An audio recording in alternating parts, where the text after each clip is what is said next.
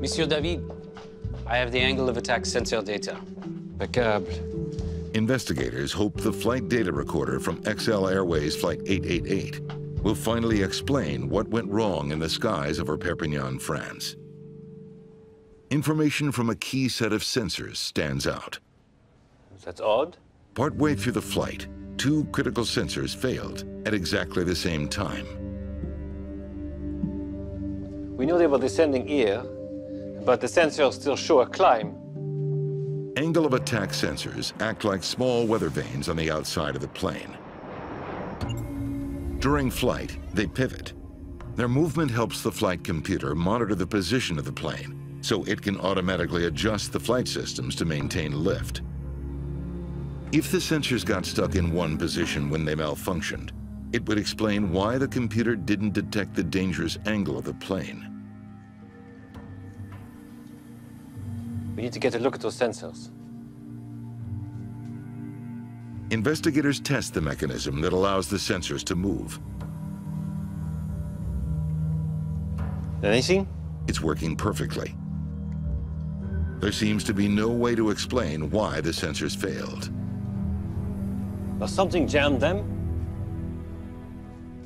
David graphs altitudes and corresponding air temperatures throughout the flight.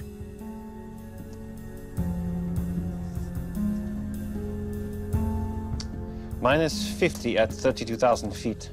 At high altitudes, the air outside the plane is extremely cold. This gives him an idea.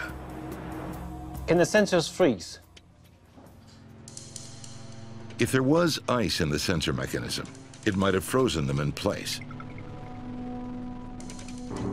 Investigators wonder if rainwater from a severe storm flooded the sensors and then froze. It's a dead end. The weather was nice that day. The plane didn't encounter any bad weather. If water got inside the sensors, it happened on the ground, not in the air. Investigators visit the hangar where the plane spent 3 weeks being serviced.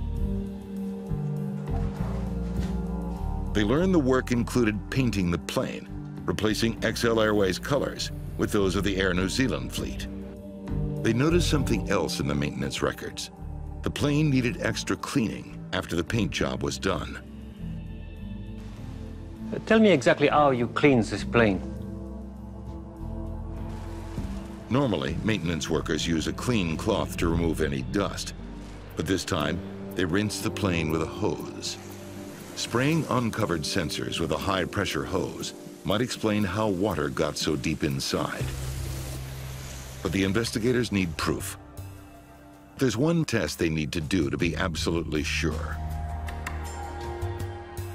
They flood the sensors of an A320 with water and recreate Flight 888. At low altitudes, the sensors work perfectly. So far, so good. When the plane reaches 32,000 feet, the temperature inside the sensor drops below freezing. There they go. The sensors aren't moving. The water inside freezes, and the sensors stop working. The result explains why the flight computer didn't prevent the plane from stalling during the low-speed test. Get your power at idle. Adjust pitch. Flaps full. With the sensors frozen, the computer can't calculate the plane's true angle of attack.